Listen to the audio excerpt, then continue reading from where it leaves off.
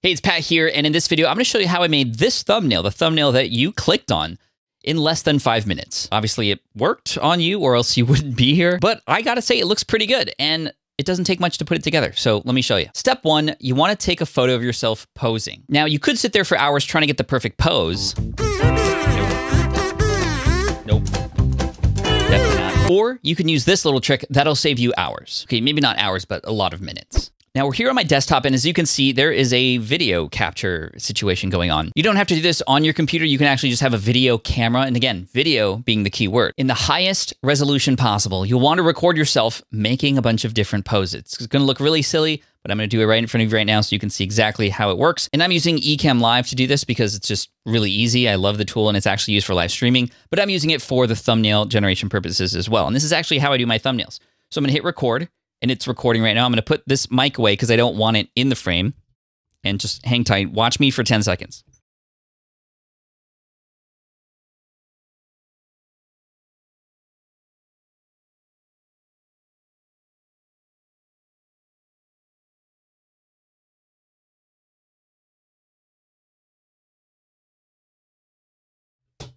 Okay, I think that's good enough. A little embarrassing because you're watching the whole thing happen, but I'm here to show you how the magic works. Finish. And as you can see, if I hit end recording, it's going to bring up. Here we go. Show file. I'm going to show that file. I'm going to open this. And this is the video that was just being played. And I'm going to shrink it just a little bit. And now I'm going to scrub through this until I find the right pose. Here it is. Watch. Is it that one? No. I want to be in the other direction. This is why I do it both ways. There we go. There. Do I like myself looking or looking at the camera? Maybe like that. Let's try a little bit more. Nope, okay, that's it. There, that's the one right there. That's the one I want. So what I'm gonna do is I'm gonna take a screenshot of this. And the way you might take a screenshot is different for what operating system you use, Windows or Mac. I'll put some instructions below, but I'm gonna take a screenshot just like that. And then I'm going to use a tool called Canva that you can check out. Check it out at patflynn.com/Canva. And here I am in Canva. Hey, I just had to cut in really quick because the tool that I'm about to share with you, first of all, Canva is free to use. But there's a particular tool that I'm using here in this demonstration that I didn't know was a part of the Pro plan. Now, if you're going to be doing thumbnails all the time and removing backgrounds and stuff, it would definitely be worth it. But I just wanted to be upfront with you in case you were looking for an absolutely free way to do this. Now, you can still use Canva to create the thumbnail. You'll just have to find a way to remove the background from your own self. And there are lots of apps and other things that can do that. Canva can do that for you, but in the Pro option, and it's just easier. I use this thing every single day, actually. But I just wanted to be upfront and let you know. Anyway, let's get back to the tutorial. So I'm going to go and click on Create a Design. I already set up an account.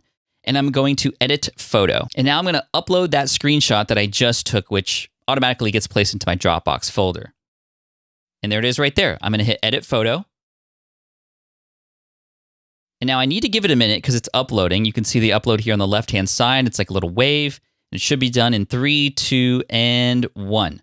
There we go. Now I can click on Edit Image. And you'll see here there's a BG remover. That stands for background remover. I'm just going to click that. And what is really cool about Canva is this remover does a really good job of finding faces and bodies to then remove the background from. There we go, just like that. Now, if I save it as is, I mean, it's going to save automatically in Canva. That's really cool. But I want to actually download this as a transparent file. Right now, it just kind of whitened out the background. I want to hit download and hit transparent background and hit download. All right, we got it there. It's Untitled Design 1. I should probably have named this, but I'm just moving fast here for you. Next, I'm going to go back to the home page of Canva, and I'm going to click the search and go to YouTube thumbnail. And there we go. This is a template gallery for yourself if you want to choose from any of these designs. But I'm going to get this guy out of here. And now all I have to do is bring in the photo that was just downloaded. So I'm going to go to Uploads here. You can see the original file here, but I'm going to click Upload Media because I want the transparent version. Untitled Design 1, it's uploading right now, and there it is. And I'm just going to drag and drop this over to the canvas here. And I'm going to make this a little bit bigger. The blue shirt does definitely stand out on the red background. And I can choose from a bunch of different backgrounds, but here we go. The most attractive thumbnail. That's not what I want. I want how I made this thumbnail. Oh, little bit too big there. So I'm going to decrease the font. That looks pretty good. I'm going to move it down just a tad. There we go. Let's click on thumbnail, and I'm going to put how I made this thumbnail in less than 5 minutes. It's a little bit big. I'm going to shrink it just a little bit, and I'm going to move it around. All right. Now, as you can see, my fingers are blocking it a little bit, and I do want to see in 5 minutes, which I can see there. So I'm going to make sure that I click on my face there. I could probably make this a little bit larger, actually.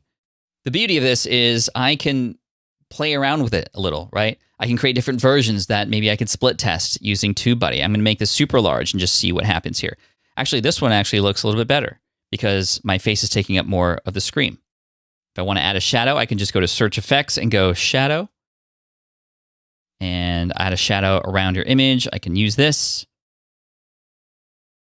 We can go a little bit of a glow. Actually, a drop shadow. Yeah, there we go. I need to make this a little bit bigger, but look, notice the shadow there. That wasn't there before.